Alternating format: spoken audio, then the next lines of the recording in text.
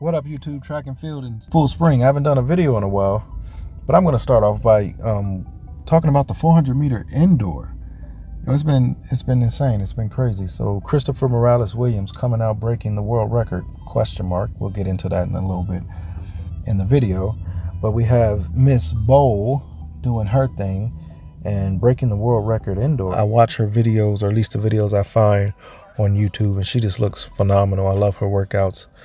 I don't have an athlete with her stature to try to implement some of the workouts, but maybe I will in the near future. I got a lot of short sprinters. But anyway, I want to talk about Christopher Morales-Williams' 400-meter world record. Apparently, it don't count. And why doesn't it not count? From what I've learned and what I've been looking at and researching and watching different YouTube pages and trying to stay away from the comments sometimes. Y'all got to do that sometimes. You got to check out a couple comments and then move on. But anyway, I was watching a YouTube page that I follow, The Final Leg. If you never heard of it, go follow it. He does great in explaining everything when it comes track and field. He spoke about how there was no sensors in the blocks and there was no doping control on site. I don't know all the specifics of everything, but apparently he did, from the video from Final Leg, Christopher Morales-Williams did take a test and he did pass that. But because the blocks didn't have a sensor, it can't stand as a world record.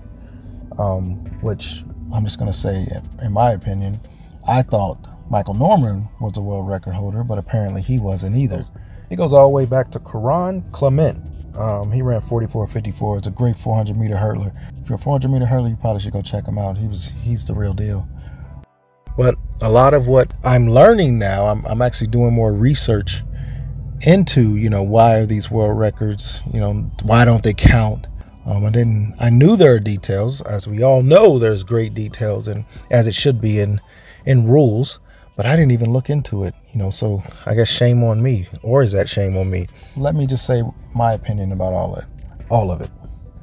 I don't get into it. Christopher Morales-Williams is the world record holder, in my opinion. All the little stuff, the rules and things, I believe and know they are needed. I'm not mad about the rules, but as a fan of track and field and the sport that I love so much, he is the 400-meter record holder.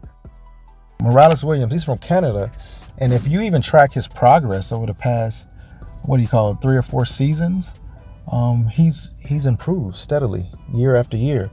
So for him to come out and do this, truthfully, I didn't expect to see that time when he was going around the track, but hey, it is what it is. It's my official world record. When people say, what's the world record? I'm going to say him. But obviously, like I said, the World Athletics does not recognize it for that. If you go to the World Athletics website, he is at the top. So that's what I'm going to go with. Phenomenal race. Miss Bowl is doing amazing things. There's so much out here to be excited about. Looking forward to this Paris Olympics.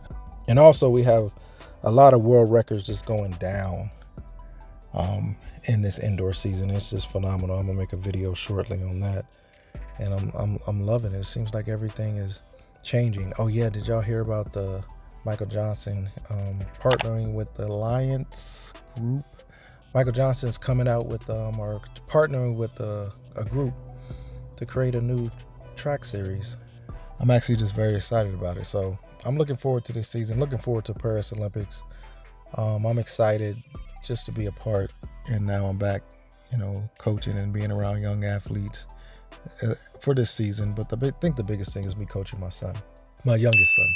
Coach both of them, but being there around him, watching him work hard and watching him develop. He's only 15. Well, actually, as I'm recording this, his birthday's tomorrow, so he'll be 16.